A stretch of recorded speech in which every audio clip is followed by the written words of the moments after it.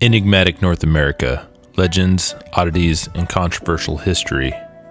Chapter 7, Episode 7, Did the Chinese Find America Before Columbus? On the outskirts of Albuquerque, New Mexico lies the Petroglyph National Monument. The park's beauty is amplified by the walking trail that allows visitors to appreciate the rock art that was left on the boulders centuries ago. One of the petroglyph panels that can be found at the park features some fascinating symbolism that researchers have proposed is ancient Chinese writing. Dr. John Ruskamp, the author of the book Asiatic Echoes, the identification of ancient Chinese pictograms in pre-Columbian North American rock art, has identified this panel and at least 20 others throughout the Southwest as matching various types of ancient Chinese script. In an email exchange I had with Dr. Ruskamp, he describes his methods for identifying a petroglyph that is a possible match to Chinese writing. Using the legal concept of substantial similarities coupled with the Jacquard Index of Similarity, a numerical value for a chance creation of the glyph under consideration is generated. Only items with a less than 5% chance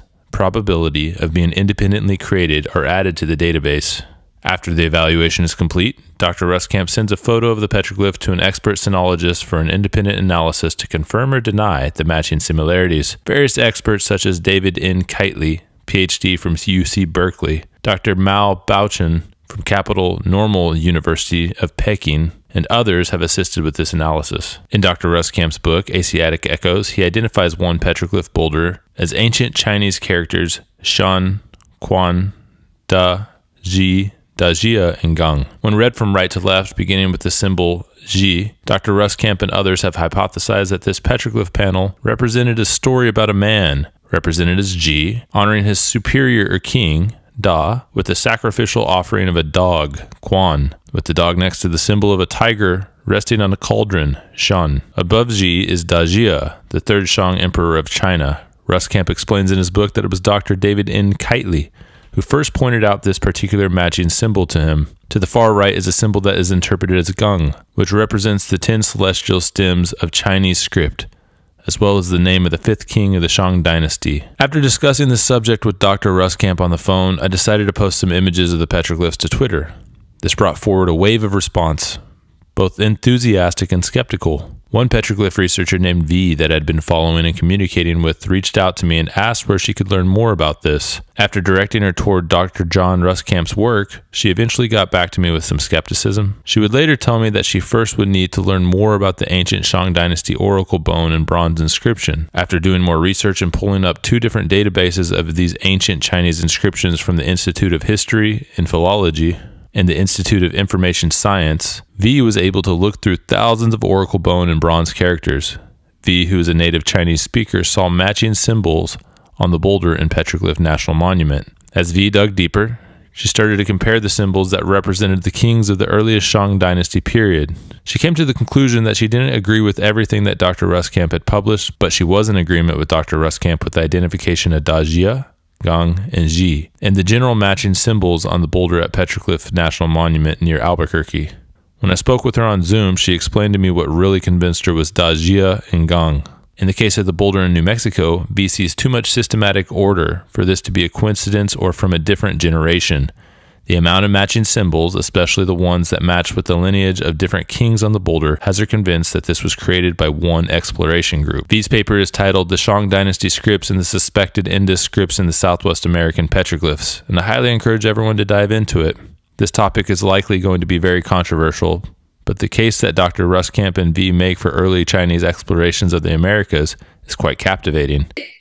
Scroll down to, I need to say the D, picture D. Picture D, there are a couple of dajas from in real oracle bone inscriptions. So this is the copy from the real. So this is the real dajas titles inscribed on oracle bone inscription unearthed in China. So you can see Jia is a cross, Da is a person with arm outstretched. And then we have this right here. We have a cross. Yeah, this is the cross. This is a person with arm outstretched. Before we move on this, where did you find these examples right here of the actual Chinese? There are a couple of databases. Okay. This database, I used two databases. One is developed by a university in Taiwan. Yep. One is developed by a university in China. Next one is just a gun. Yeah, you can see they look very similar, right? Very similar. Real oracle bone. Yeah, in this table, 6 real oracle bone. There are more forms. I can only have put this 6 here, but there are more forms of gun. But they are basically the structure similar. Right. J means when you worship or you do the sacrificial offering ceremony, you are in the kneeling position. So you can see some characters facing right, some characters facing left. Because in some dynasties, they wrote in random way. So sometimes they put the character this. Sometimes they put it that way. The most similar in first glance would be 3. This one you can see that there is the person's knees and feet. This one, as you can scroll down a little bit. Yeah, this one in oracle bone, we have to understand the meaning of the structure. Then we can understand the petroglyphs or the characters better. So this character is called shou. So in English, it means hunt or hunted animals. It can be a verb or either a verb or a noun. So if it's a verb, it means hunt. If it's a noun, it means hunted animals. So this character is a combination of a hunting tool. You can see the left one is a hunting tool. You can see it looks like a pitchfork. Yeah, here is just the reigning king, the king. So this is all of this in the table are the characters that are Wang in oracle bone, in real oracle bone inscriptions. So this is not that. Dr. Ruskamp depicted as that. I depicted as Wang because if you look at Dajia, there is a Da in Dajia, right?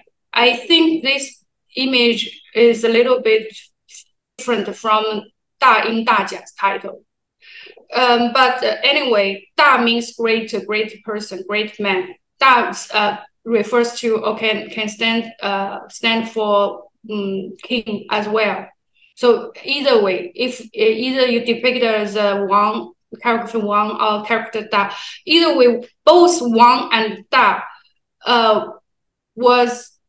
were represented as a person image with arms outstretched, which means this is a great person. This is a king, emperor. When you're saying a vase with this one, right? Not a vessel. Yeah, yes, it's a vessel like with because in Shang Dynasty they used vessels to offer sacrifices.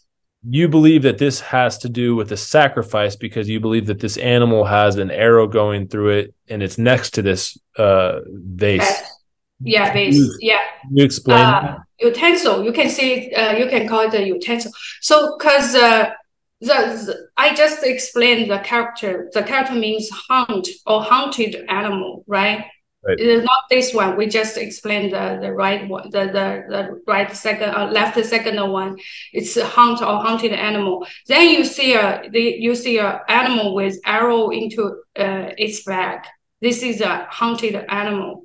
And we also have an Asian book which was written in East Han Dynasty, which called the Shuowen Jiezi. This Asian book just analyzes the ancient Chinese characters.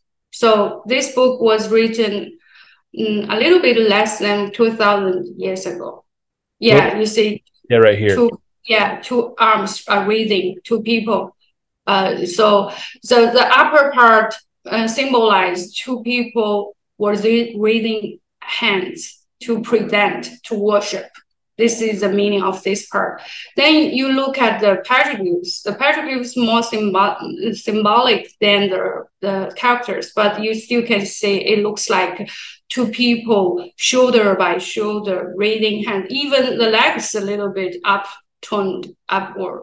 so when you analyze the structure of a ancient character, the most important thing you have to say if their structure is consistent.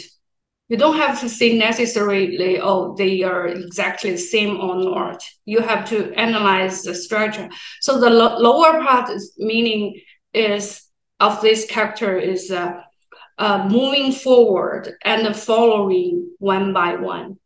And did you have the same analysis that Dr. Ruskamp originally had on this exact symbol? Because let's see here, is this the same? Because his symbology is a little bit different. This right? Symbology is oracle bone character for tiger. Got you. And you don't. The upper one is tiger. Yeah, so this is how tiger was written in real oracle bone inscriptions. This is the image of tiger or the character of tiger in oracle bone inscription. Then the lower one is a utensil. Which means you put a tiger inside the utensil to present. Actually, these two characters' meaning very similar. They both symbolize present, but they are two different characters. So if you look at the petroglyphs, I don't see any tiger, and I don't see a utensil at the bottom. So would it be fair to say that you agreed with Gong, you agreed with Dajia, you agreed with what else, and then what did you? The kneeling one, the person in the kneeling one. Yeah, I agree with. I basically agree the king because his depiction is Da and the king both stand for the king. So yeah, other than these, I think this is so means present. So it means the same thing, but you disagreed on the exact symbology. Like he thought that this was the tiger. You were talking about the symbol. I don't see any tiger in this petroglyph. The tiger, because we had the tiger forms in oracle bone. This topic has caused quite the controversy on Twitter. In July, I had tweeted that there is good evidence that some of the petroglyphs featured at Petroglyph National Monument are of Chinese origin, and I linked to both Dr. Ruskamp and V's work in that tweet. I was retweeted by Dr. David Miano, who said, "Why do people think that looking for similar patterns and nothing more constitutes research?" In this book and video series, I really like to take both sides of the story. I saw this as an opportunity to allow Dr. Miano to give a proper analysis and a proper rebuttal to V's and Dr. Ruskamp's work. I responded to Dr. Miano asking for this rebuttal. His response back was that there were no arguments to rebut. Did I not express myself clearly in the first comment? The invitation is still open. I would love to hear an actual rebuttal from Dr. David Miano. So what do you all think? Are the similarities between ancient oracle script and these petroglyphs at Petroglyph National Monument in Albuquerque enough to convince you that these were created by Chinese explorers? Or do you think there's another explanation for this? Let me know in the comments. Thanks for watching Incredible History. You can read more about this topic in my book, Enigmatic North America, Legends, Oddities, and Controversial History. I'll have that linked in the comments and the description. If you enjoyed this episode, please like, share with someone you think might find it interesting, and until next time, take care.